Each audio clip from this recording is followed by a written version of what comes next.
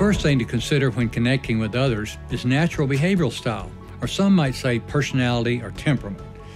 An understanding of your natural behavioral style, including your strengths, your struggles, provides the self-awareness you need to manage your interactions with others. Likewise, understanding the natural strengths, struggles, and communication preferences of others gives you others' awareness, enabling you to connect with each individual in the most effective manner. For example, if you're a reserved, introverted person, meaning you don't naturally reach out to engage with others, then you're going to have to stretch, most likely even push yourself to make meaningful connections.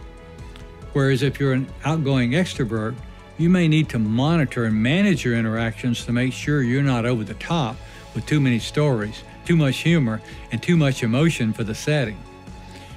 Now, overlay your style with that of the individuals around you.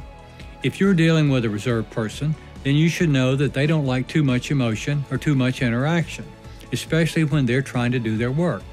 They like to focus and work uninterrupted.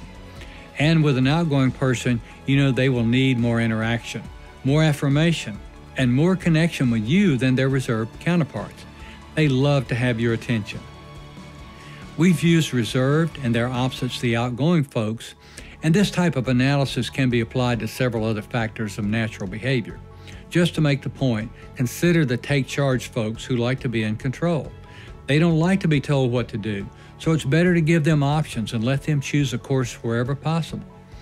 And of course, their opposites, the cooperative folks, they're usually very happy for someone else to set the agenda as long as it's a friendly environment. So here's the bottom line. Before you connect, take time to consider who you are and how you naturally operate, and then do the same for those whom you're trying to lead or influence. If you're a highly results-oriented person, this all may sound like a waste of time and too soft and fluffy. But if you will do it, you will be amazed how much more effective you can be when you take personality and human behavior into consideration when you're leading and managing people.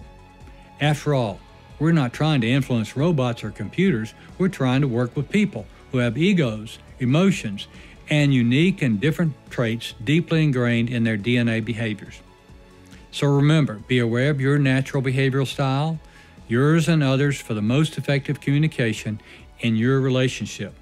This type of self-awareness and others' awareness will take you a long way as a leader.